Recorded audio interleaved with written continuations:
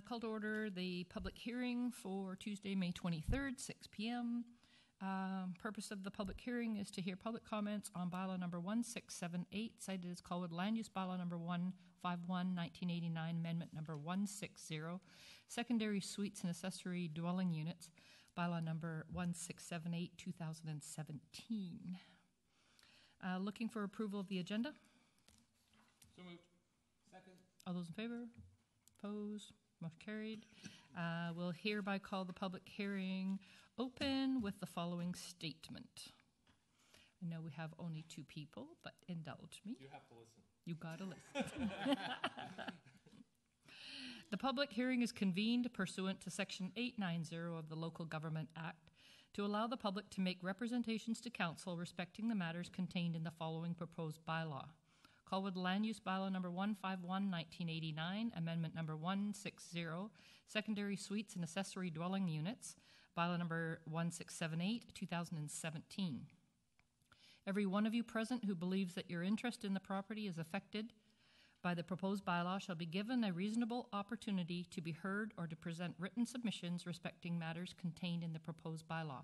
None of you will be discouraged or prevented from making your views known. However, it is important that you restrict your remarks to matters contained in the proposed bylaw. When speaking, please commence your remarks by clearly stating your name and address. The function of council at this public hearing is to listen rather than debate the merits of the proposed bylaw. After the public hearing has concluded, council may, without further notice, give whatever effect council believes proper to the representations made at the hearing. As a matter of information, the bylaw is on our agenda for this evening. Later, please be reminded that after the hearing, there is no further opportunity to speak to council about the proposed bylaw. Your opportunity is now. With that, we are open. Was there anything from staff on this one?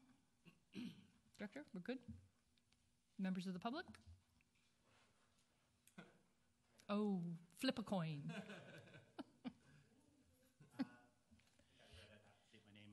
Name and address, please. Don't need a microphone. Neil Stepak, S-T-E-P-A-K, address 466 Regency, Colwood, British Columbia. First thing is I want to applaud the committee for changing the bylaw.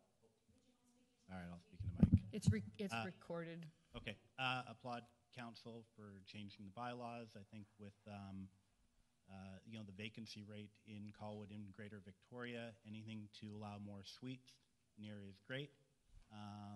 I'd like to propose one thing to council is for further review, I think it's bylaw 151.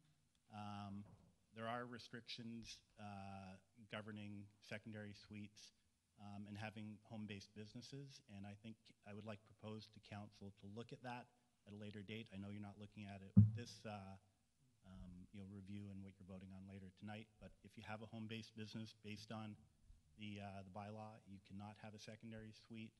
If you have a home-based business and you don't want to rent out your secondary suite, you have to remove your kitchen.